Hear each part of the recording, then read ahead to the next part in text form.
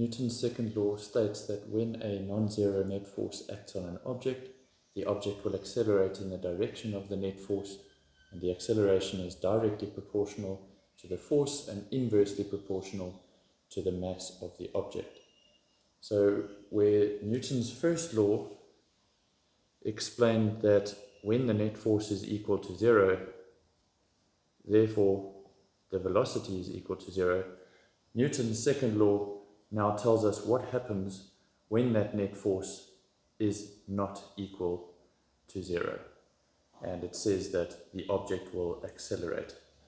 And we can see that when somebody is trying to push start a car, we know that initially when you try to push a car, there's too much friction and you can't start the car moving. But as soon as the applied force that you are applying on that car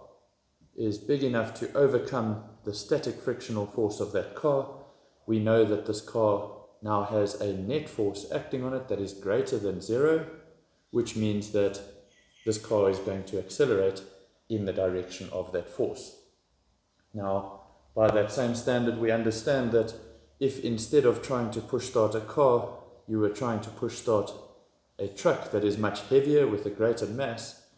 we know that you can still apply the same force. It is still possible that there would be a net force that is greater than zero, but because the mass is so much bigger, the acceleration is going to be far smaller, which is why we say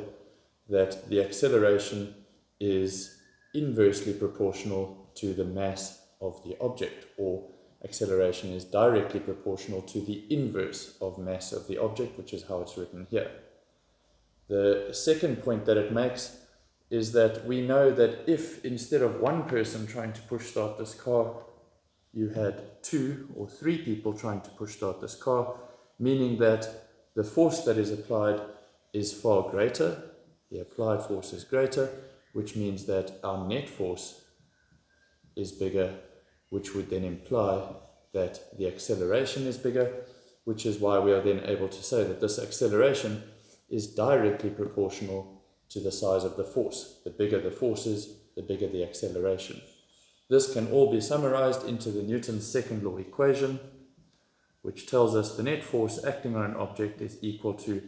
the mass of that object multiplied by the acceleration of that object. Some common mistakes when asked for the definition